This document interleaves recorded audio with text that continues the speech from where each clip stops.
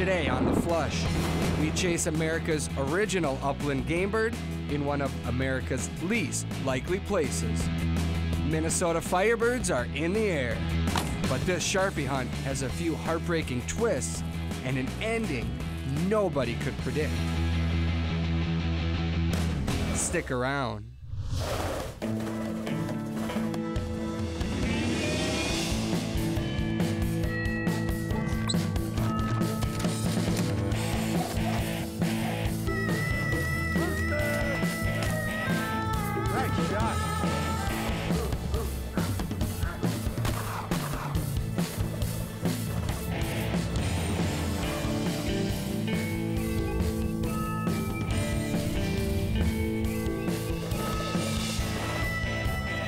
The Flush, presented by Federal Premium Ammunition and Pheasants Forever.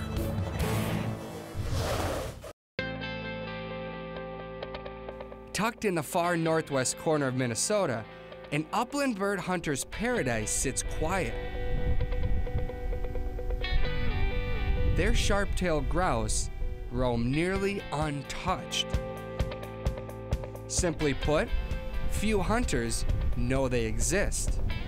Except for Matt Breuer, a local that's been crazy about the chuckle of the sharp-tailed grouse his whole life. This spot looks a little birdie, huh?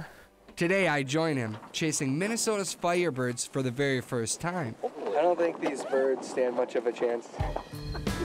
You think I'm over ammo? I've seen you shoot.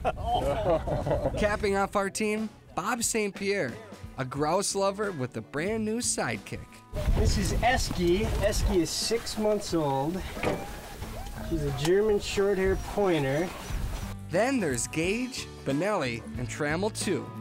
I think we got them ranging from 6 months old all the way up to 13 years old, so. A whole fleet of pointers ready to sniff the tail of a sharp-tailed grouse. Yeah. Are you ready, Esky? What are we gonna yell when one flushes? You can't yell rooster. Bird. Bird? The sharp-tailed numbers, dating way back, they were the most abundant bird native to Minnesota. And the numbers had dwindled and dwindled and dwindled as farming became popular and settlers started to tear down habitat. And then when CRP came back, the birds really started to make a comeback, and they got so high that the population no longer needed any help or any controlling in this area. Where cover remains, Sharpies are thick. Nellie's on point right here. Bird, bird, shoot him. That's all. Yeah. We should have taken pokes at both of those. Really? Yep. All I know is I didn't shoot, and he looks at me and says, that's within range. You're gonna have to start shooting at that. You don't take shots like that, you might not get shots. Oh, man. They're fast, they're lightning fast, and you've got 2 seconds. If you don't take that shot, they're out of range. There were birds here. There were lots of birds here. I mean, that's fresh. Thistle is a big thing because they'll get the clover around it, and then the willows. So those are the two main things we're looking for up here.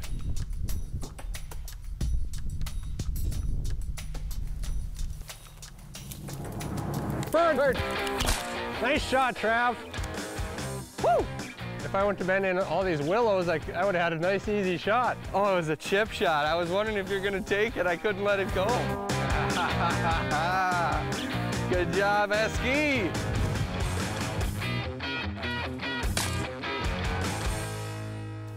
So that's a nice adult. I could tell when it got up, I was about 4 feet from it. See how there's no feather growth there at all. Yeah, so that's a male. Yep, so that'll turn bright purple when they dance. That was a good shot. I turned and it was already down. I didn't even have a chance. This is my first Minnesota Sharpie. Feels good. Just holding it, I was kind of speechless. I didn't really know what to say. I mean, it was just really special. And this bird, I mean, this bird is just cool. When I think of Sharpies, I think Wild West. I don't think of my home state of Minnesota. Hey, nice flush. Nice work. Nice flush. We're off and running, but there's a big front coming through. Travis, that's what we call a prairie storm. I want to hear some thunder out of my gun.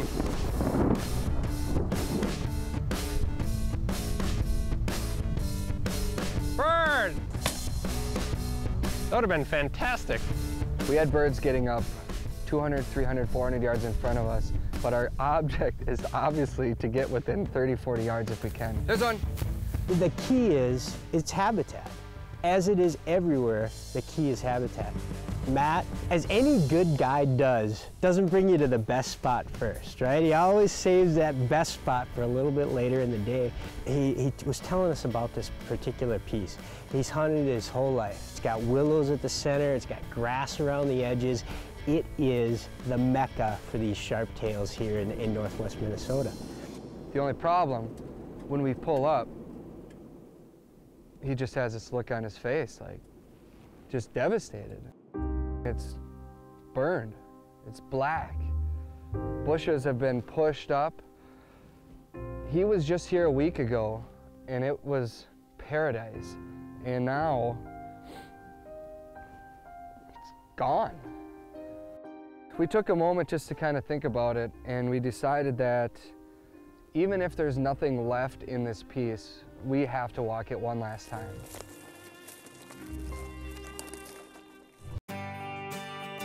It is mid-October and the fall migration is peaking right now in northern Minnesota.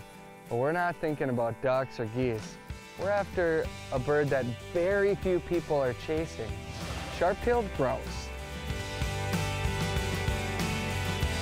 Bird! Bird.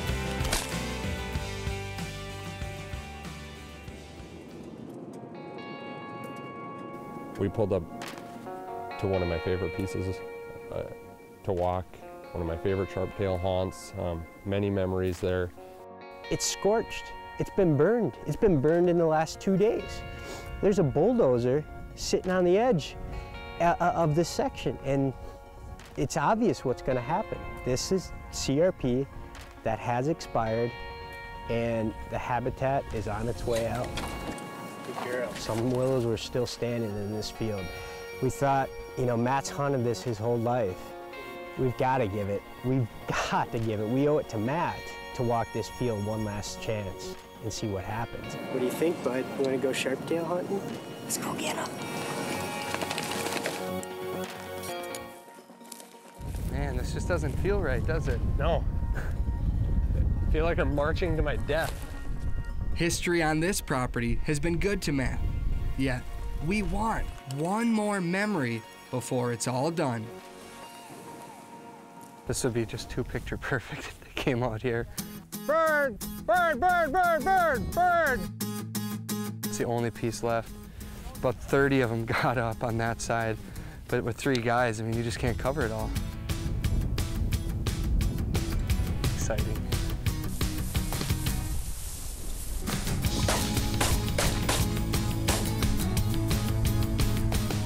Still going. You walk over this little hill and you can see there's a different colored grass and it's a little bit thicker. And Matt just has this look in his eyes like something good's gonna happen here.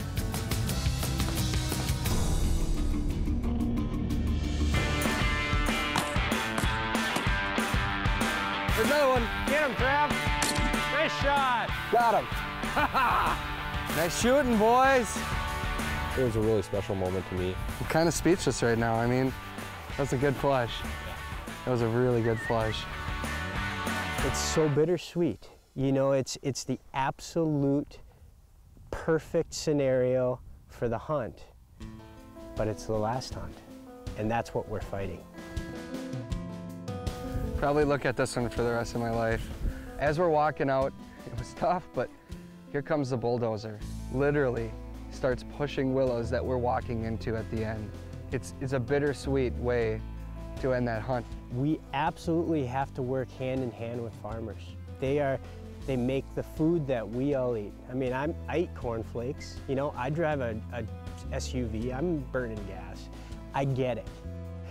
You know, those memories that you make with your dogs, that you make with your friend, you make with your dad, and all of a sudden, that field no longer exists. On a personal level, it's heartbreaking. I know that's the last time I'll probably ever get to shoot a sharp-tail out of that field. That moment, the three of us standing there holding those birds, this hunt could have ended right there.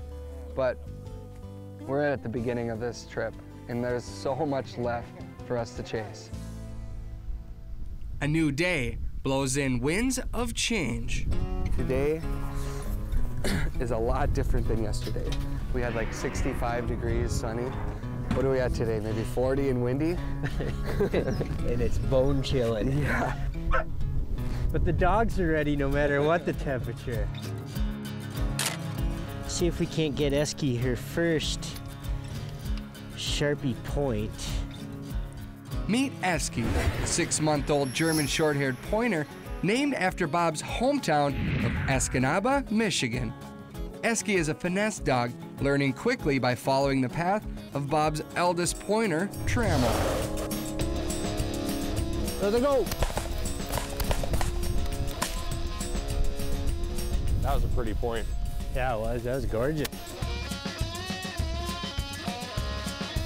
All right, it's my turn, fellas. In spite of habitat change and Minnesota's brutal winters, these sharp-tailed grouse adapt, giving hunters like us a sight we never saw coming. Here goes one.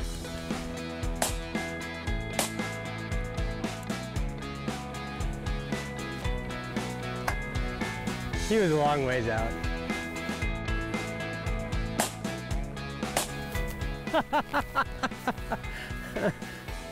They've got my number. Tomorrow morning, we get after a bird of a different feather. In Thief River Falls, Minnesota, the migration is heating up. Nellie's on point right here.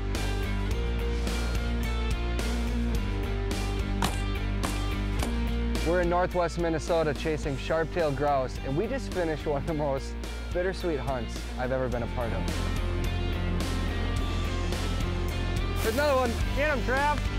Nice shot. Got him. Sharp-tails are one thing, but Matt pretty much chases everything that this country has to offer. We found a field completely loaded with cranes. We're at the last weekend of crane season, so we might have to get after those tomorrow. He's like, guys, we're getting up early. I've got blinds. We're going after cranes. We wanted to be there before first light. So we're set up in what was a winter wheat field, and it's already been worked up once and only about 6 miles total flight from where the birds are probably roosting. The difficulty in hunting cranes is that they have really good eyesight. They're very smart birds. They have tremendous eyesight. They don't decoy well. We're running out of time here. Birds should be flying soon, so we're gonna keep raking. We quickly stuff our blinds, trying our best to disappear into wheat stubble only 3 inches tall. Hopefully, we'll fool their eyes. Morning flight begins at sunrise.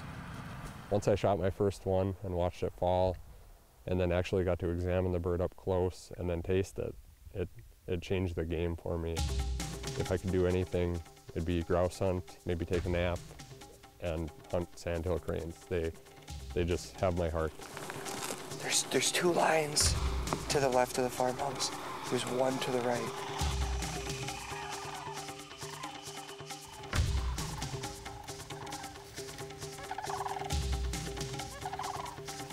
We're late in the bites, we're all pumped. The only problem is they flare at the last second. Why don't they want to come down, Matt? Cranes have incredible eyesight. And this flock just picked us apart. We're hunting in a field with grass stubble about that tall, and we've got blinds that sit up about this high. I almost think we should have gone back to the old days of trying to bury ourselves in the dirt and making ourselves even a little more low profile. Despite the fact that they wanted to be there all week, I think they just saw us. The first flock will probably determine your success for the day. Every flock after just went to the same exact spot. You know their nicknames, right? They got 2 nicknames, Ribeye of the Sky and Flying Fillet. The way we're hunting today, though, we're gonna have to buy one in the store if we're gonna find out. We definitely saw a lot of birds, and it was a lot of fun, even though we didn't bring any down. Across the field, a flock of Sharpies catch our eye, and we quickly forget about the cranes that got away. After all, we're here to flush Minnesota's Sharp-tailed Grouse, and that's just what we're gonna do. Esky's gonna do sweet things here, I can feel it. One last hunt? Let's do it.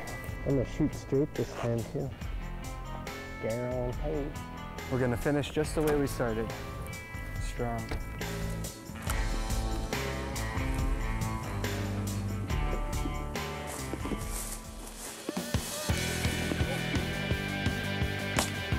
Nice, Bob! Woo! Good shot, Bob! Hey, what's that on my back? Oh, it's the monkey that just left. Oh, and it was like just a no doubt, just a perfect shot. Yesterday's misses now become a distant memory. After 2 days, Bob's on the board, and we are determined to end this Sharpie hunt strong. If only we knew the life-changing moment that was to come. Walking a grouse field during Minnesota's fall migration now holds a special place in my heart. Same can be said for Matt Breuer and Bob St. Pierre. It's Minnesota that we three call home.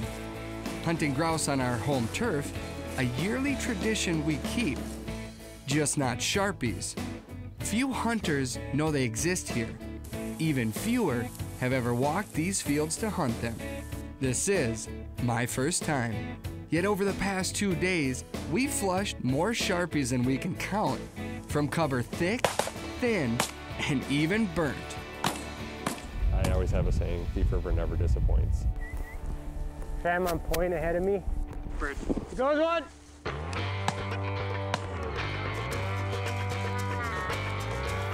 Man, they're fast. That is what you call a gimme shot. We have been flushing birds in every single piece of grass that we've hunted. Matt clearly knows what he's doing up here. And word is spreading that the birds are up here and that it's a good area to go. And part of me says, yes, I'd like to keep it to myself, but there's a much bigger picture. And the more people come up and hunt them, hopefully the more people find a respect for the sharp-tail and maybe join the Sharp-tailed Grouse Society or join Pheasants Forever and start to realize that conservation works. Will this sharp-tail population continue to thrive against a changing landscape? Only time will tell. Go find another. For now, we follow eagerly behind 4 German short-hair pointers like a well-oiled, well, like a well-oiled grouse missing machine. There goes one. There goes 2 more.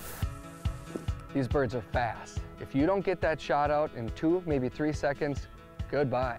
Love watching the dogs work, and despite some poor shooting from everyone, the dogs kind of look back at you like really disappointed in you, but it's still so cool watching them work.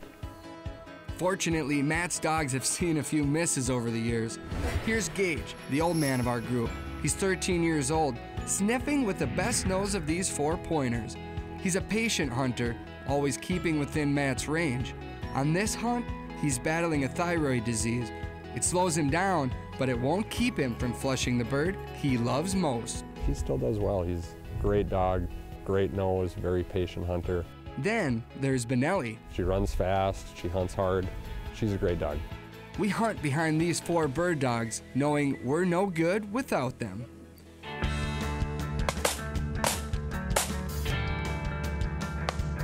Oh, he saved us.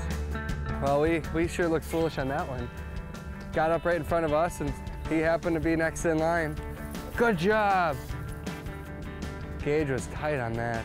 To watch my old man, watch him point and creep on a pair was really cool. So look at you, Mr. Hot Shot. It's amazing what Saturday does to you.